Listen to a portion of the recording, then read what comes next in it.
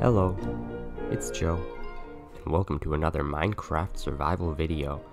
As you can see, I built the skull behind me for the entrance to my skeleton spawner.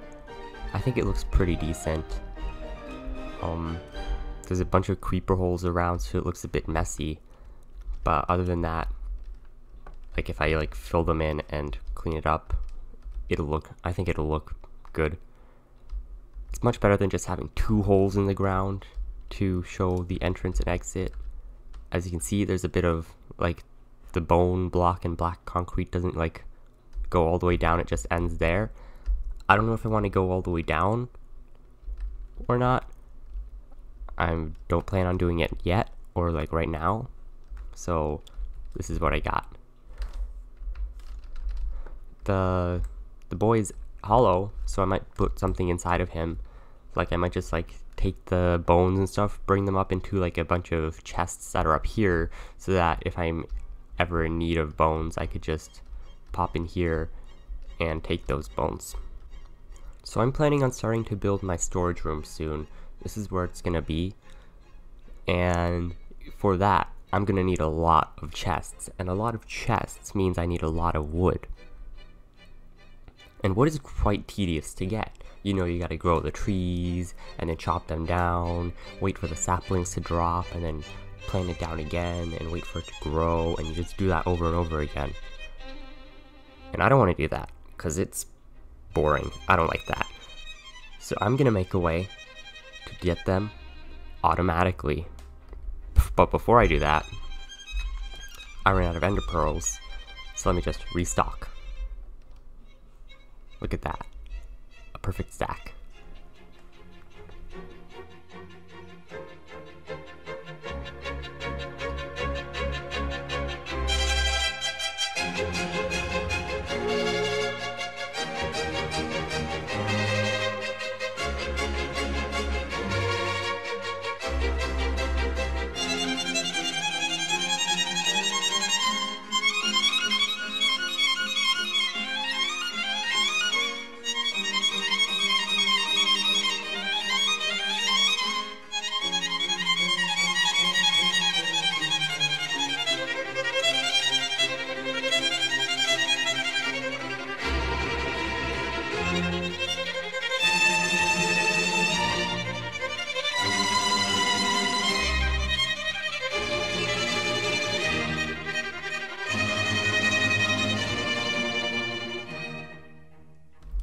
And it's done.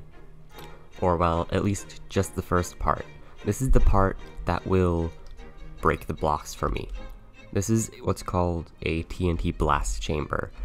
And up top over there, if I can look at it, or if I can get a good angle to look at it, is a TNT duper, which will drop some TNT down every so often, blowing up all the blocks which I have stored in here, and then they'll all go down into this little pool down here where I have my chests.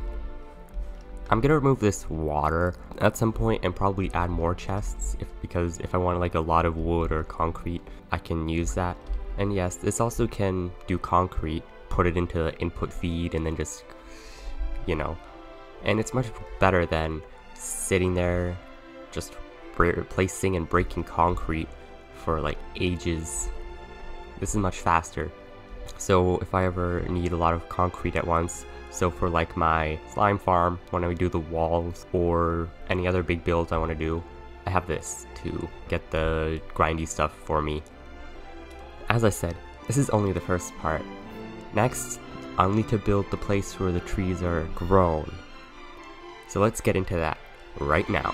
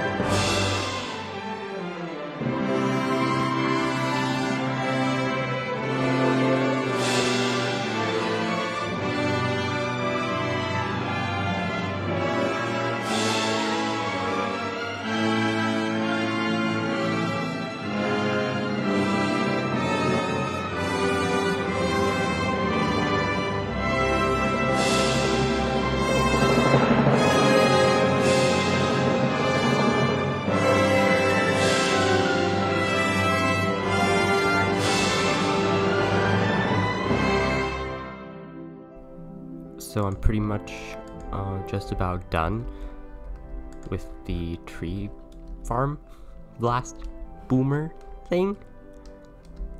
This is it. Look at them. Two giant monstrosities right next to each other. I'm gonna need to build like something to get inside of it. I don't know if this is the best thing, but this is temporary. So yeah, this is it. Looks crazy. Before we start using it, there's one thing I'm gonna need, and that's bones. Lots of bones.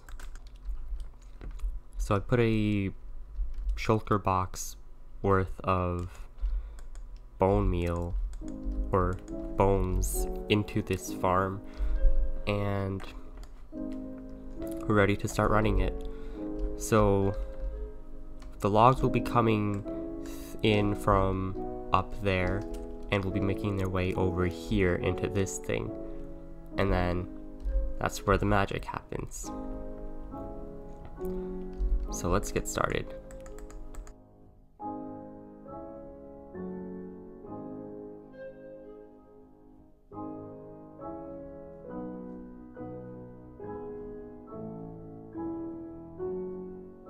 I was AFKing for about 45 minutes, and look, I got basically a full double chest of birch logs, and then like a hopper and a few oak logs.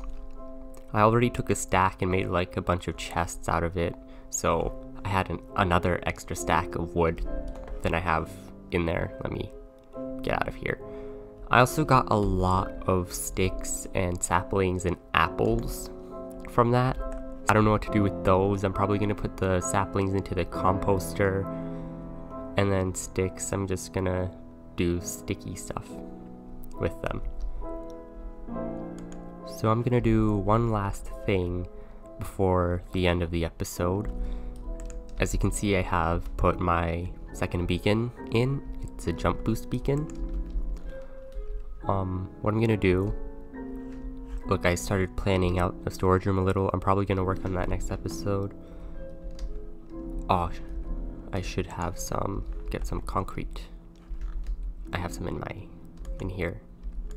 No? I thought I did. Well, I have a bunch in this shulker box. So let me take that. That's not my shulker box. This is my shulker box. There. I'm very, very organized. Right, so I'm gonna go down 2 blocks with this concrete, and then I'm gonna go over into the center, basically, with this glass. Is this the center block? Yes, it is. I don't want the block in the center because that's where I'm gonna put the end stone, and then on top of this end stone, I'm gonna put a chorus fruit. You can see I set up my thing for all my 6 beacons down there. That's how I'm gonna have them arranged. And so what I'm doing with this chorus fruit is I want it to be like some alien plant inside of my base, right? Like we found some alien plant, and then we just took it here and planted it in the middle of my base. I think that'll look cool. And what I'm gonna do here in the middle is I'm gonna put this white stained glass, but I'm gonna like put it all the way down to like the bottom, or like deep into this hole, and I'm gonna put one block of space in between them, and that'll create like a nice fade effect or like a fog effect. And if you have enough of it, it looks like really good. So it's gonna be like, eventually it's gonna be like this chorus fruit is just like floating in the fog. Or maybe I'll just have the piece of land like it's a spire that's in the middle of the fog, and it's on this spire. That might look cool. So I don't know what I'm gonna do around the beacon beams, because if I have this white glass, it'll make the beams white. Oh, you're a bit tall already. And I want to create a system that will fill or change, so I'm gonna have a control room here I can change the color of each of the beacons, and then I can also change switch it on and off, or I could, well yeah, basically that's it, just change the color and switch it on and off. And with the white glass here, it's going to be interfering with the color of the beacon. So I'm going to have to figure out what I want to do with that in like, on that part. Actually, let me come down here. There's a big hole down here. I've been just like clearing it out, collecting cobblestone and like stone and different ores down here. I've just been leaving them down here. I've been mainly looking for redstone and diamonds, and I have found a bunch of redstone, so that really helped me with this project. Ender pearl. Yeah, I'm gonna have to create a way to get down here before I like fill that with glass so that I can actually get down here. And then I'm gonna have to somehow put lighting over here. Like nothing's gonna spawn on here, but if I had it like, if I had lighting, right, it would have a glowing effect, and that glow, I think that glow would really work really well with this fog. But I don't know how that would work.